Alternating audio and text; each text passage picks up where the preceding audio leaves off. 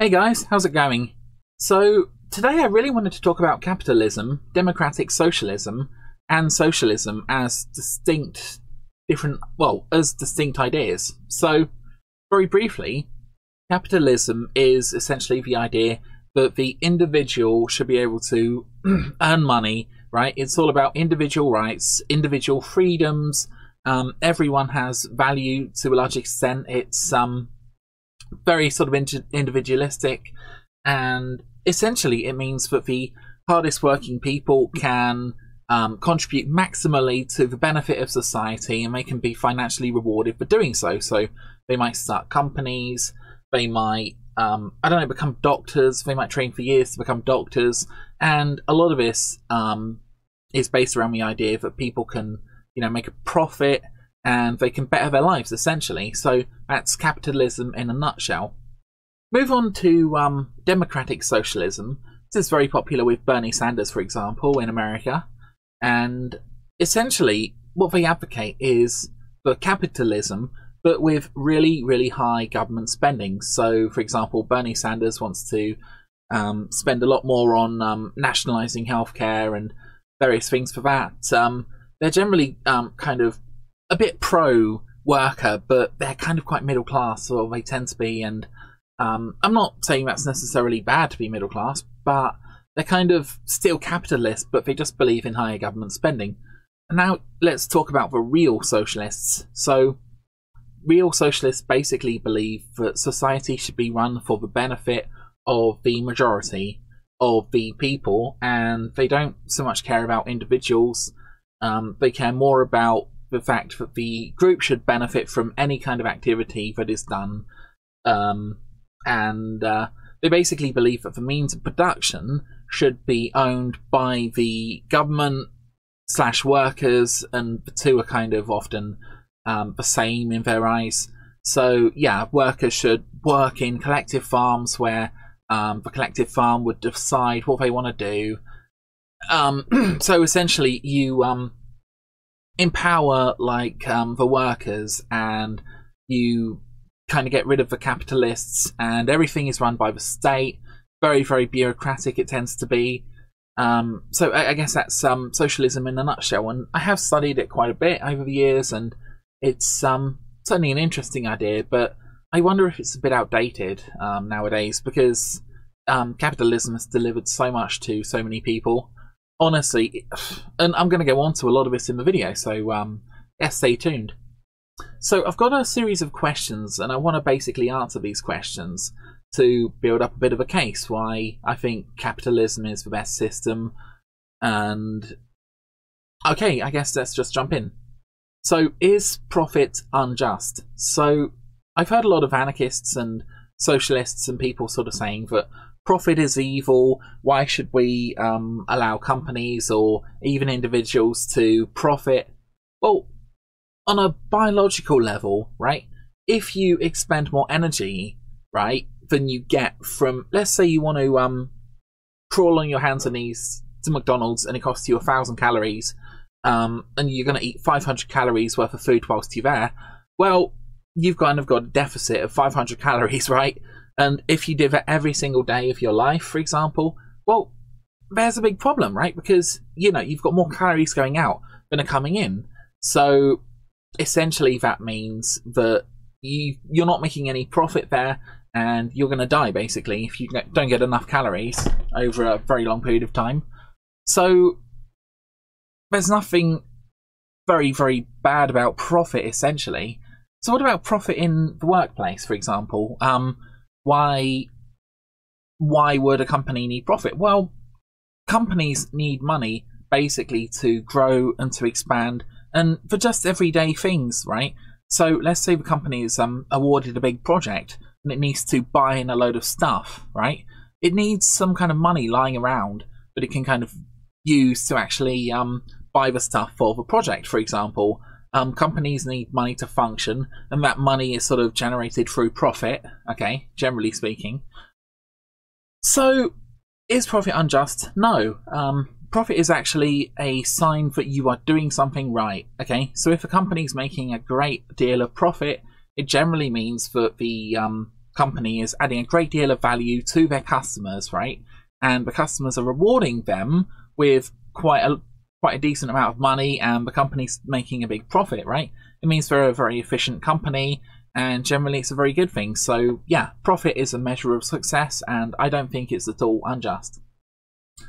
So this is a strange one that I've heard quite a few times, advocated by perhaps people who haven't been thinking very deeply about economics, but some people think that workers should be paid 100% of what they produce, also known as the surplus labour. So the theory goes that there are all 100 employees, and they're basically being paid 80% of what they're worth, and all the extra money is going to the CEO, and the CEO's got a monopoly hat on, and he's got a monocle, and he's sitting around thinking, oh, I'm so rich because of all the exploitation of the workers, and, you know, isn't this great? And he's smoking a cigar maybe, and, you know, the socialists come along and go, you should pay all your workers 100% of the value they produce, right? Now, of course, this is perhaps a bit silly, right? For a start, CEOs, right, are generally employees just like everyone else, okay? They're generally employed by the customer and by the board, for example, and the shareholders. So, again, the CEOs are actually being employed. They're not sitting around with smoking cigars in the top hats with their monocles. They're actually working really, really hard. I think the average is about 70 or 80 hours a week for a lot of FTSE 250 CEOs and things. So that first part is kind of ridiculous. Secondly, that kind of scenario kind of assumes that the workers are producing some kind of physical value. Well, quite often they're not, and I'll give you an example. If you carry around bits of wood in a forest, right, no one's going to pay you, but if you carry around plates in a restaurant, then, you know, you could well be paid for that, and you might be paid, you know, fairly decent wages or whatever, or maybe not, but nevertheless, the value is created by the team, right? So the person carrying around plates relies on the fact that the building, that the rent for the building has been paid, that there's a chef in the kitchen, that there's a manager sort of looking after all the books, that maybe there's a CEO who initially, let's say they're the majority owner, they might have initially put in £2 million into the business to start the restaurant, right? So the person sort of carrying the plates around, which is a necessary job, right? Don't get me wrong, it is an important and necessary job for the functioning of the restaurant. They are dependent on everyone else in order to basically bring money home. So the idea that the CEO doesn't deserve to make any kind of money, right, it kind of doesn't really make sense, right? Because, again, if a server created, let's say, £300 of value a night, okay, carrying plates around, then if they're paid £300 a night and everybody else in the business is also paid, then there would be exactly no profit, and it would kind of mean that the business couldn't function for very long, and eventually everyone would lose their jobs because there would be no money, you know? Why would anyone kind of operate in that system? It's, again, it comes back to profit. If the company isn't making a profit, then it can't grow, it can't expand, it can't pay the people who put the money in initially, who are going to basically want to return on their money, because who's going to put money into a business if they don't get anything back from it? I mean, a lot of investors don't do it out of the goodness of their hearts. Some do. There are angel investors who might put money into a theatre production or something, but they're not the norm, basically. And even if they were the norm, they would very quickly be bankrupt if they couldn't make any money. So, okay, I hope that answers that. So, another problem with socialism is what it essentially does is it puts all the power into the hands of the state, okay? So, in a democracy, or in a capitalist system rather, obviously the CEOs and the shareholders, they've got quite a lot of power. You know, they've got quite a lot of money, they can buy whatever they want, they can hire people, they've got a lot of power, right? But in a socialist system where the government owns everything, all the power is in the hands of the government. Now, there's lots and lots of problems with this because power corrupts. Absolute power corrupts absolutely. You know, these are hard and fast rules, so you're always going to get a certain amount of corruption and misuse of power. And even if you didn't, it's not ideal to put all the power in the hands of a tiny elite, right? I thought that's what socialists were against, but nevertheless, this is what always seems to happen whenever you have a socialist system. It's best to leave the power in the hands of the individual. Now, we've talked about the CEOs having power and stuff. Yeah, they can make decisions. They can decide who they should hire, what the policy should be, what the company should produce, and everything else. But also there's a lot of power in the hands of the consumer. So me, as a consumer, I can go shopping and I can buy anything I want from any shop, right?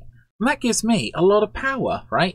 So, for example, let's say I really care about animal welfare, which I do. If I'm going to buy makeup, I might look for makeup which hasn't been tested on animals, for example. And this is an example of consumer power, and I think it's great. I don't think you should strip it away from people and put all the power in the hands of the bureaucrats. Okay, so I'm going to come on to this topic again, but should the workers own the means of production? So an example might be collective farms. So I was going to talk about Russia here briefly. So basically what happened is when the Tsars sort of fell, right, there was a sort of brief period in Russia where a lot of people actually could earn money freely, and a lot of the peasant farmers, right, they're kind of called the kulaks, right, they basically were really good farmers, and they employed other people on the farms, and they earned some money, and it was kind of great because they were producing food that people wanted to buy, and they became a little bit wealthy. You know, maybe they would own a cow or a sheep or a goat or something, or, you know, so we're not talking about wealthy by our standards, but nevertheless, these kulaks were relatively wealthy. And then the communists came along and said, look at these disgusting kulaks, they're making money, and let's go and exterminate them and redistribute the money to the people, because obviously the people are being robbed. So what do you think happened? Well, all the kulaks were basically killed. So people went around all the different villages and towns, and they said to the people, hey, who's the wicked capitalists around here? And everyone pointed to the guy with the goat because he's, you know, he's doing all right. He's employing other people. He's being productive. He's producing food. He's producing profit. Oh, gosh. So, yeah, all these poor peasant farmers who earn a bit of money were exterminated, right? And guess what happened? Well, they adopted a lot of collectivist farms, which weren't particularly productive or effective, and millions of people starved. So you essentially moved from a system of, I suppose, basic capitalism, where people could make a basic amount of money, and they could expand and they could produce more food, to a system of state control, and after a lot of murder, and a lot of people died. Now, one of the reasons why the kulaks produced so much food and were so successful comes down to the Pareto principle, which I'm going to come back to later on. But nevertheless, there was a document which I saw a while ago, which was released by the Chinese government many, many years ago, that basically looked at the amount of food private farms versus collective farms produced, and they said, wow, private farms produce so much more food, you know, we're going to have to move to a sort of freer system, which they did under Dao Jinping, and probably pronouncing that wrong, but yeah, they started producing so much more food when they went private, and allowed people to actually farm for themselves instead of having these sort of state-run collective farms. So anyway, terrible tragedy. 100 million people died under sort of socialism / communism, and it's absolutely disgusting. And honestly, if you look into this for any amount of time, you end up feeling revolted and sick that human beings could treat each other like that. But that's the ideology. The ideology is if you murder the right people, or get rid of them, or whatever, then you'll create a paradise on earth because these people are oppressing everyone else. So, like I say, in Russia it was the kulaks, as well as Ukrainians and a whole bunch of other people. In Cambodia, it was anyone who wore glasses, or anyone with soft hands, or anyone who was educated who was murdered. generally speaking, this is kind of an extreme form of socialism / communism. And I'll briefly cover the difference, but nevertheless, it was freaking awful. It was just disgusting. You know, you only have to look at the people who died, the men, women, and children, to kind of realise that this is evil, essentially. And this is something that we should never really return to because it didn't work. And thank God for democratic socialists who can kind of say, well, we believe in slightly more state funding, right? Because yeah, they've diverted people away from actual socialism, which is pretty wicked and just impoverished huge numbers of people. So that kind of covers, should the workers own the means of production? No, they shouldn't. Individuals who are the best and the brightest and the hardest working and who just are more successful in the market should own the means of production, because they're the people who produce the food that feeds everyone. Just going back to the Kulak example. But yeah,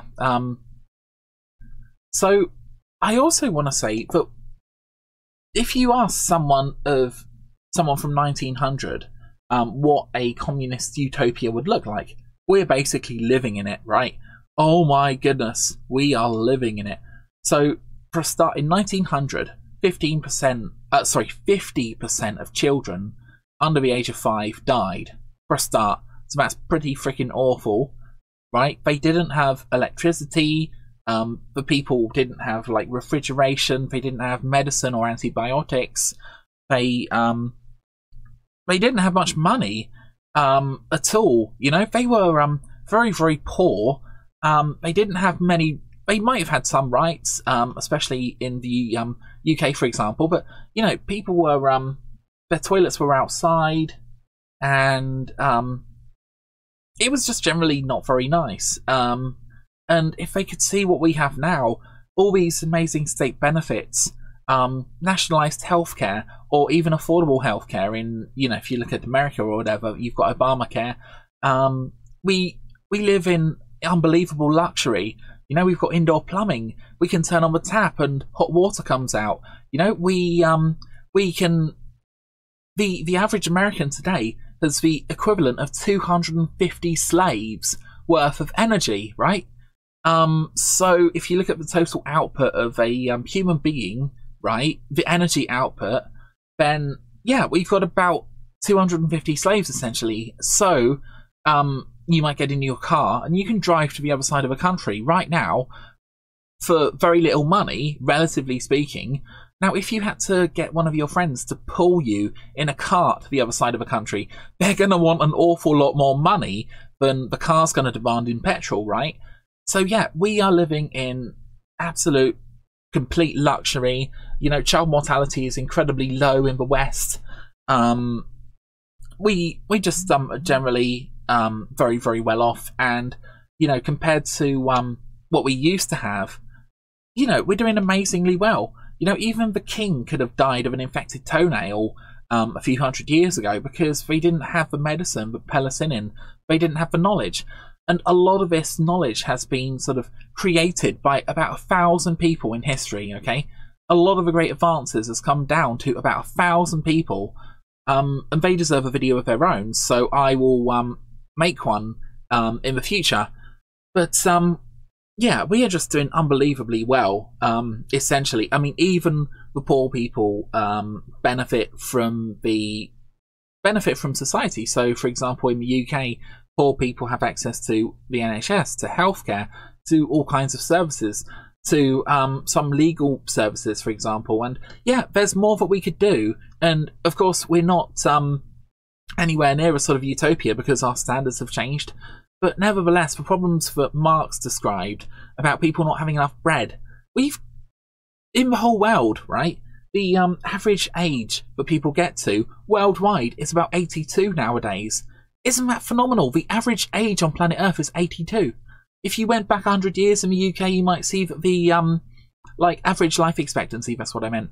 The average life expectancy was under 40 in every country in the world in 1900, right?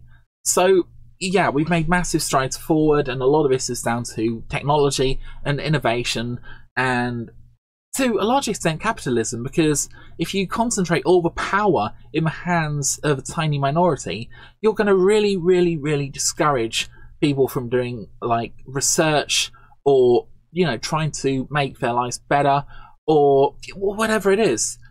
It's just generally better when people are free to do what they want in society. That's another large part of capitalism, is and like liberal values, is self-ownership, right? I own myself. I'm not owned by the state. I'm not owned by other people. I own myself, right? Another fantastic innovation that's come along from sort of liberal capitalist philosophy from the West, and it works really beautifully.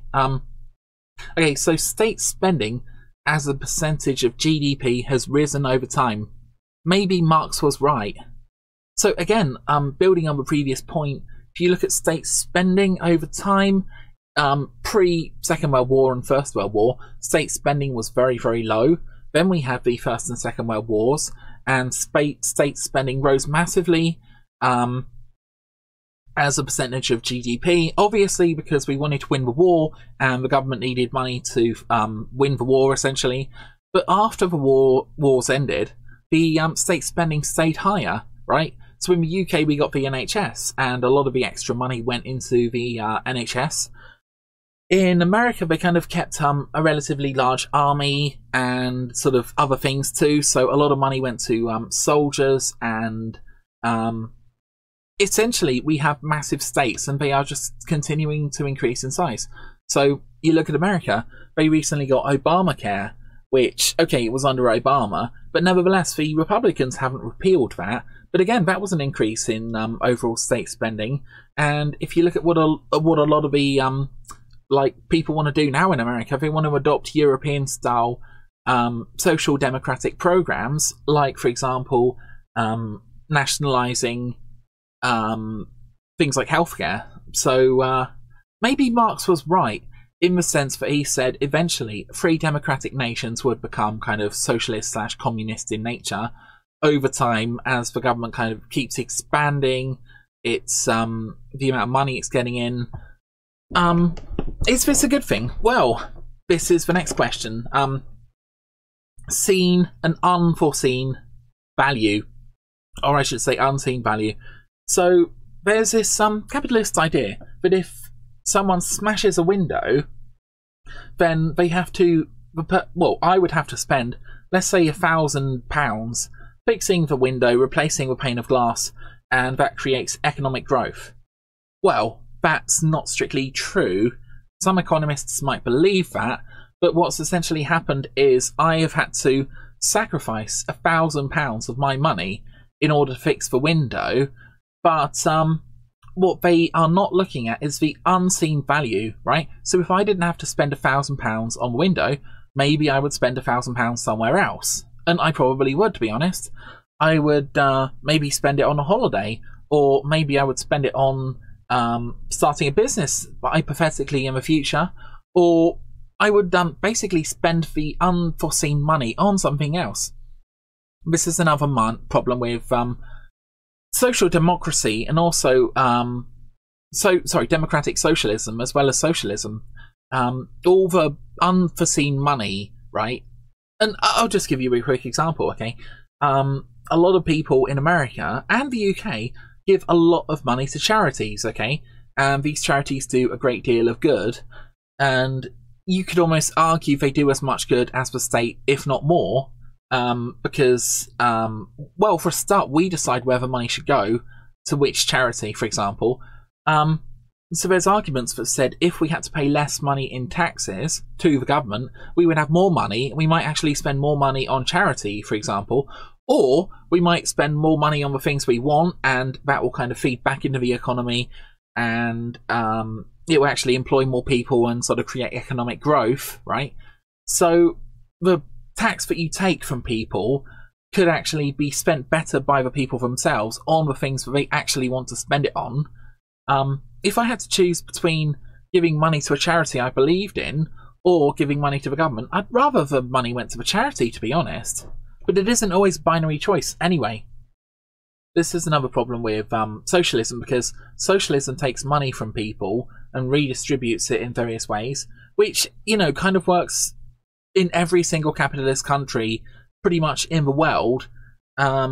to some extent, and like I say, the amount of money that the government is extracting from people has been going up a lot. Now, the amount of money earned by, let's say, the top 1% or the top 10% has been going up and up and up too, but they also pay, I think the top 1% pay about 40% of the tax in the UK or something. I'll get you the statistics, but nevertheless, the people who earn a lot more money pay a lot more tax. So maybe that's the way it should be, but at least we allow them to earn the money in the first place. If we said to them, sorry, you're not allowed to earn that money anymore, you can, you know, here's your grub, here's your bread, now go work in that factory or something, because, you know, your socialist overlord over here has sort of decided that you should be a factory worker or whatever. Well, they're not going to actually innovate and produce what they could potentially produce. So there's a saying that they don't really, what's the saying? I don't really care about the dimensions of Einstein's brain, but what I do care about is the fact that there's probably been a peasant farmer who has spent their whole life working in a field who could have been just as big, if not bigger, than Einstein, okay? Now, this is a massive argument for capitalism, right? Because that peasant farmer in a sort of capitalist system will generally get a good education, will generally be able to achieve a lot more. You know, they'll basically have self-ownership. So if they want to try their hand at being the next Einstein or something, you know, they'll have that option far more than if they're sort of forced into being a peasant farmer and, sorry, we think that you're a good peasant farmer, you just have to work in the state farm for your entire life or whatever. Anyway, I'm slightly getting off the point. Let's move on to the next one. Why should we reward capitalists?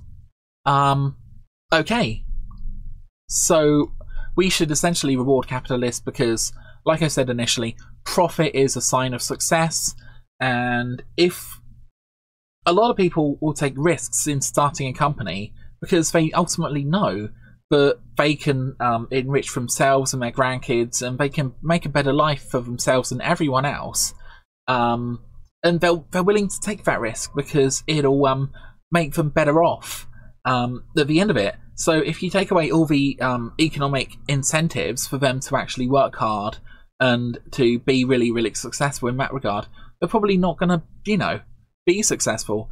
You know, if they can get a job sweeping the floor in the factory for 5 hours a week or something, and they're still going to get the same amount of goods and services as someone who's working 70 hours a week, they would be an absolute idiot to work 70 hours a week when, you know, they get the same amount of rewards for sweeping the floor.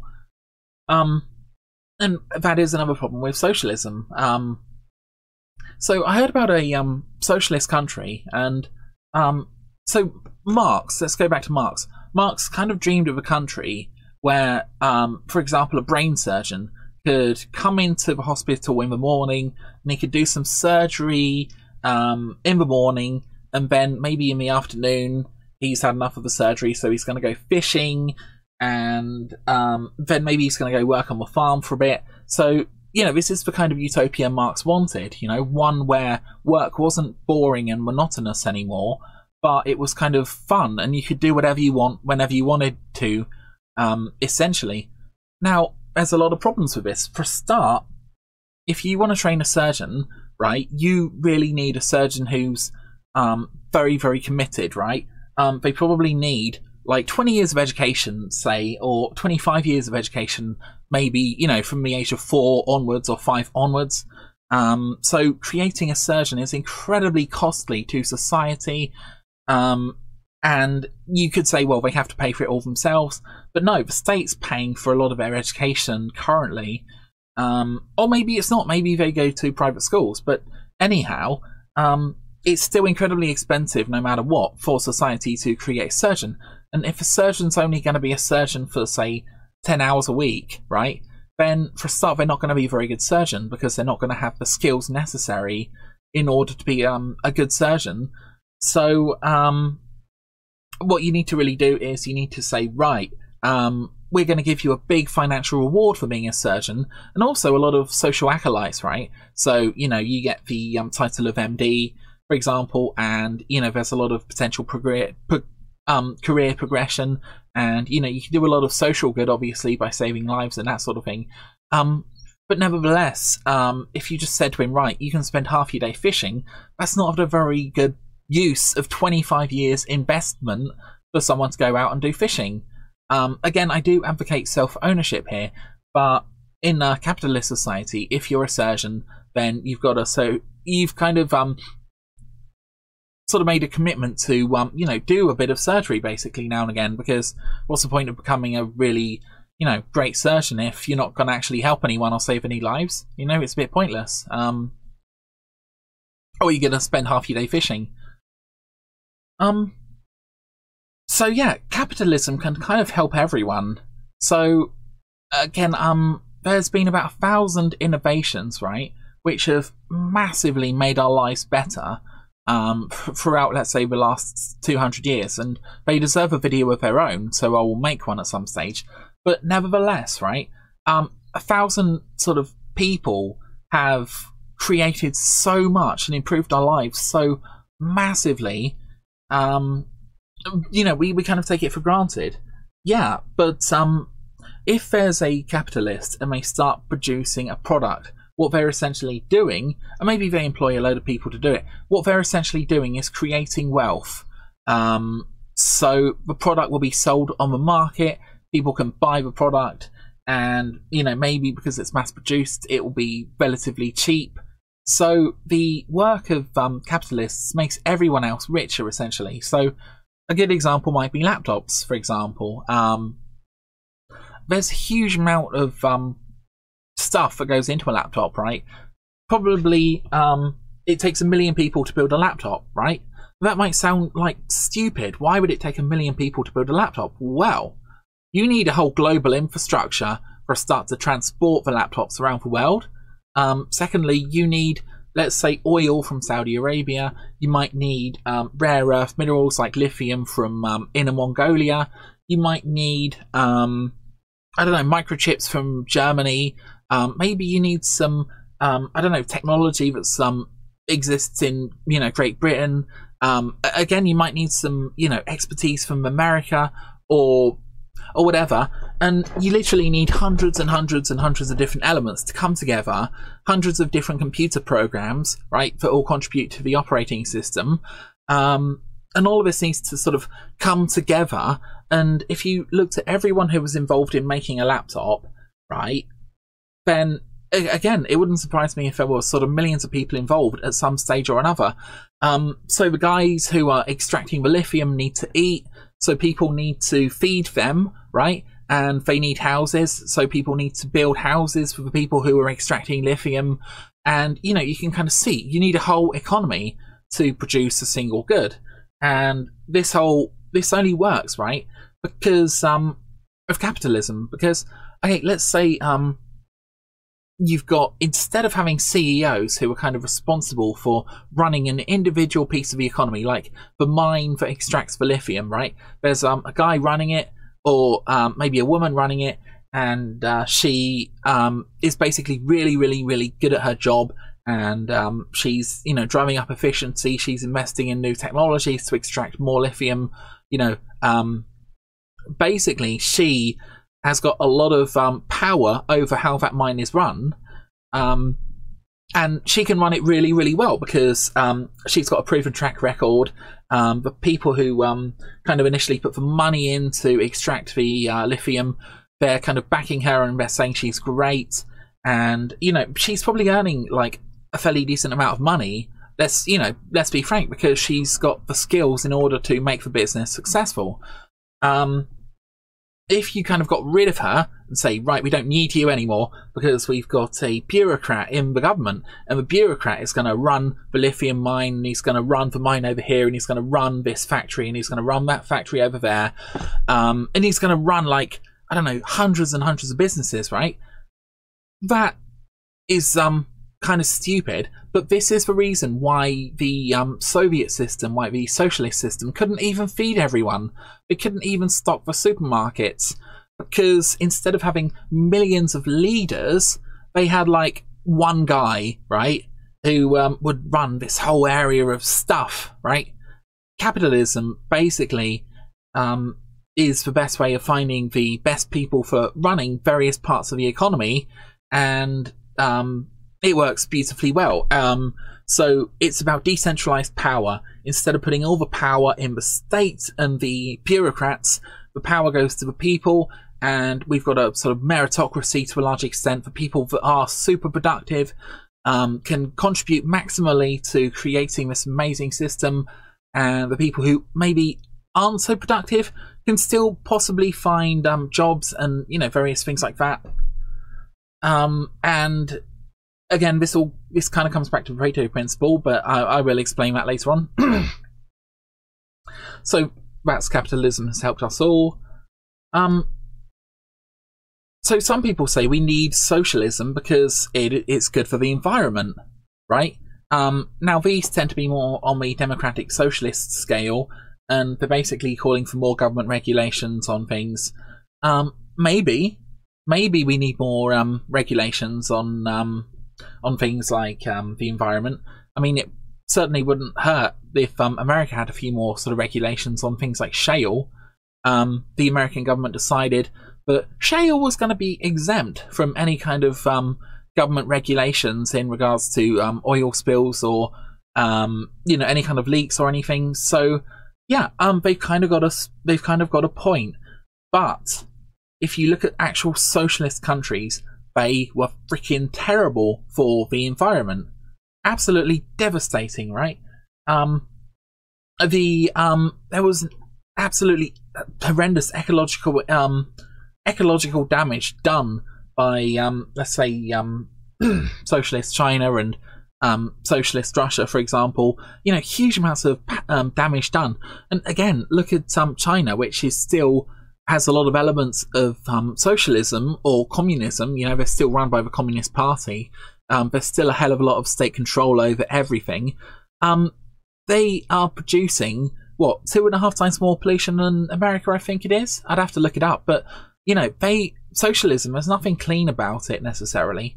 What seems to work really well is where you've got a government which will make fairly tight like regulations, and then you've got private companies who can kind of almost work with the government, who can you know, follow these environmental, you know, regulations. And look, companies want to make money, and they want to be clean, and they want to be ethical because it increases their sales, right?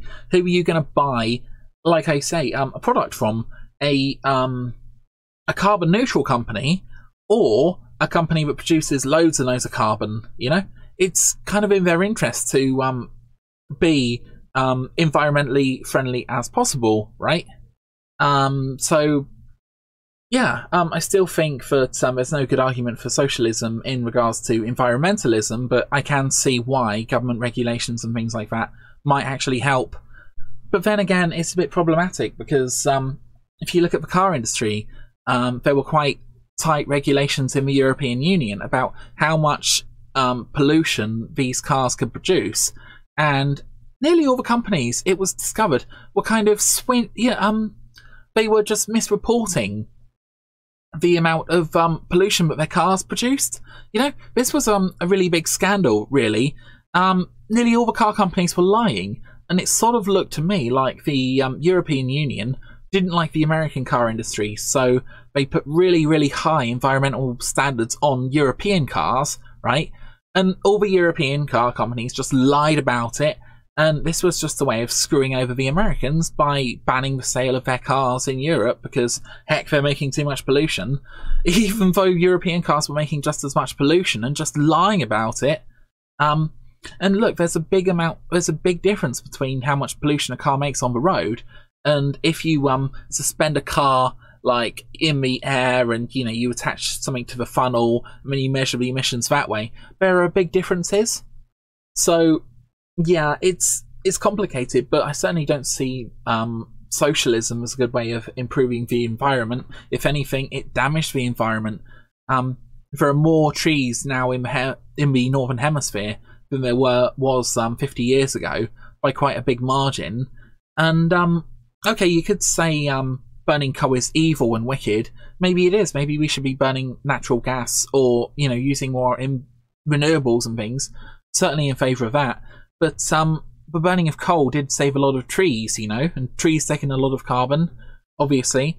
So it sort of swings and roundabouts. It's not an easy problem to solve. And if you look at what happened in Germany, Germany started using way more renewables. After Fukushima, they shut down all their nuclear plants, right?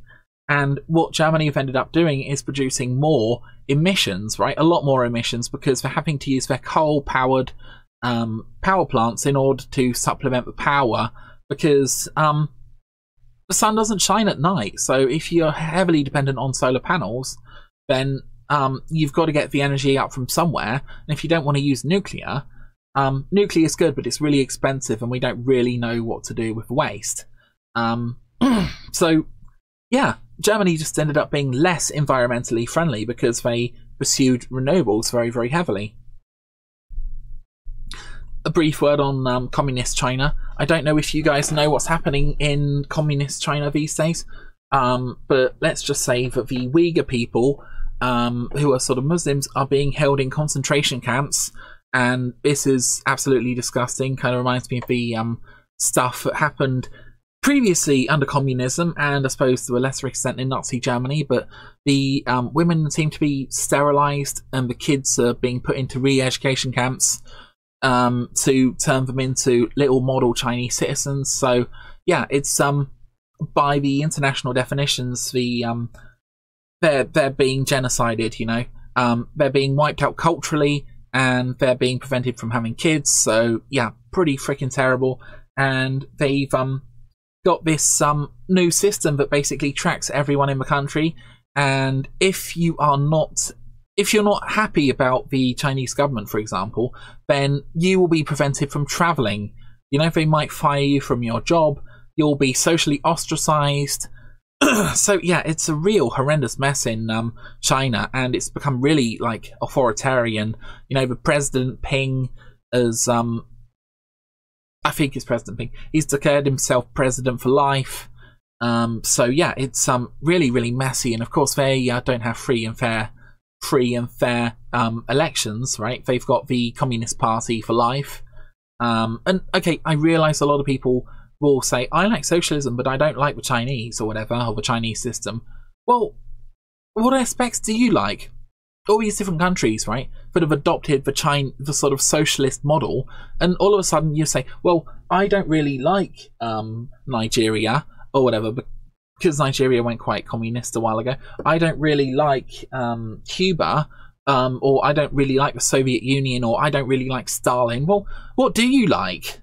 Again, I think a lot of democratic socialists are kind of being edgy, and they just want a bit more spending in the capitalist economy. Fine. Okay, so on the point of environmentalism, if you raise someone's yearly income to £5,000 a year, it makes them care far more about the environment. Okay, now, if you look at some plastics in the ocean, right? Everyone's going on about plastics in the ocean because it's terrible. It's killing a lot of the fish life and stuff, and it's kind of disgusting. But you know, we're flooding the ocean with these plastics that are basically gonna, you know, float there for the next 1,000 years or something. Nearly all of the pollution in the oceans, the plastic pollution and things, are coming from Asia and Africa, and it's mostly Asia. Now, you could say, well, what's the solution here? Well, perhaps the solution is to actually implement more capitalism, right? Make the people richer, get good, proper waste disposal services, right? Improve the air quality. If people are earning about $5,000 a year, right, then they start to care a lot more about their environment because they have food and possibly shelter, right? So they're not starving and they've got somewhere to sleep. Of course they're going to care about the environment more. You know, they want to kind of beautify the area. They want to improve the air quality. They want to, you know, put proper waste disposal and recycling plants in place, right? I actually think one of the things the West should be doing is building a lot more recycling plants in Asia so we can protect the sea and, you know, stop dumping so much stuff in the sea, generally speaking. And of course, the other thing is, if the West isn't entirely let off the hook here, a lot of waste is actually like dumped in poorer countries, and it isn't disposed of particularly well. So good waste prevention programs are great, you know, less plastic waste. On the other hand, there are problems with like, okay, so if you look at the problems with bags, for example, a plastic bag, right, like a thin plastic bag, takes almost no energy to produce, right? And you can produce billions of the bloody things. And if you look at the environmental damage that Hessian bag causes, I think you would have to use Hessian bag for about 300 years to make it have the same environmental footprint as just using disposable cheap plastic bags. So it's really, really kind of strange and problematic, but nevertheless, it sort of seems like the Hessian bags actually can cause a lot more environmental damage, because you've got to grow the crop and you've got to, you know, weave it, and you've got to do all this other stuff. So I don't think there are simple answers, really. Maybe we would have been better off sticking with thinner plastic bags that maybe biodegrade or something, you know, because you do get biodegradable bags. So maybe that would have been a better solution, instead of spending so much extra energy and resources producing more expensive bags. So yeah, very, very complicated, really. I've already basically covered this one. Capitalism has millions of leaders. Socialism might have, let's say, 250 leaders in the government, right? So I've already covered this point, basically. Every single person in a capitalist society can decide how their money is spent. We also tend to have democracy in capitalist countries, and generally speaking, it's just better for everyone. But everyone is kind of a leader. So for example, like, I can decide where my money goes. I can decide what charity it goes to, or, you know, where I spend it. I can spend it in, if I want to, ethical shops that I agree with. So, for example, the co-op is kind of, you know, owned by the workers to some extent. So I can spend my money there if I want to. But anyway, I've basically covered that. So a lot of the FTSE 100 companies, right, these are the biggest companies in the UK, and this is also true in America, they're only big companies for about 25 to 30 years. So, and then they kind of fall out of the FTSE 100.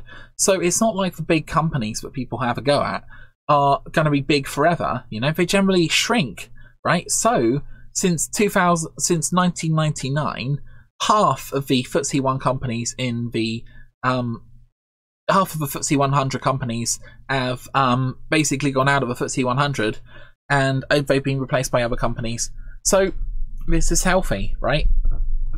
Companies can come along and they can produce a great deal of value to the end user, and they can become very, very wealthy and very, very good at what they do. And then they can kind of, if they stop being so useful to society, then they kind of sink back down again. And, or they might go bankrupt, you know? Maybe they'll go bankrupt. There's this thing called a death spiral. So, okay, let's come on to the Pareto distribution a bit. So, in a workplace, the Pareto principle means that 80% of the responsibility and work are shouldered by only 20% of the employees, right? So, what tends to happen is 20% of the employees are hyper-productive, and they'll produce 80% of the, well, they're responsible for 80% of the work and responsibility, but you don't know who these 20% are who are, like, hyper-productive. So, a lot of big companies, what will happen is there'll be a downturn in the market, and maybe they'll have to cut back on wages or something, or maybe not. But anyway, for some reason, a lot of the hyper-productive people will leave the company, and the company will sort of start a death spiral. So all the productive people leave, and then you're left with a lot of people who aren't as productive. And that's a huge problem, because the company starts to go under, basically. And this is kind of why companies generally only stay in the FTSE 100. Again, I think it might be 33 years in America, I'm not sure. But yeah, they don't stick around for ages. If we had a socialist state, right, and we had large socialist institutions, right, then they would never die because they are funded by the government and they employ people, and they will just carry on forever. Even if they become like zombie companies that aren't really innovating or doing anything particularly useful, then they'll just carry on because they're funded by the state and they can't fail, right? There's no fail criteria. They don't even need to make a profit because the socialists have gotten rid of profit, so they're just organizations that are just basically zombies, right? I remember hearing about a Russian company, and it went on for 35 years, I think it was, and it never made a profit. It just lost money every single year, and it just carried on like a zombie company. And I think it was in like oil and gas and minerals, but nevertheless, part of the power of capitalism is that the less productive organizations won't last, and the ones that are productive kind of will carry on, you know, producing stuff that people want and adding value to the world. So, a little disclaimer at the end. Of course, I support a benevolent society that cares for its people, but socialism will prevent the hardest working and most competent people from actually flourishing. So what we kind of need is a capitalist society where the poorest people, or people are generally looked after, which is kind of what we have. So I'm guessing I'm kind of a status quo warrior, but when you talk about taking more and more and more money away from people, or, you know, you listen to Jeremy Corbyn going on about how rich people are wicked and evil, and how, you know, the workers need more money, or whatever it is, you sort of think, oh God, really? That's not what we want, or that's not what we need. You know, what we need is a sort of better, fairer society that, yeah, looks after people who are less able to work or look after themselves. Sure, why not? I mean, we're very, very rich, relatively speaking, in a historical context, but you also can't prevent people from being productive, because that's how societies become, like, awful and less efficient and eventually fail. Thank you very much for listening, guys, and hope you found this useful. And yeah, speak to you soon. Okay, bye.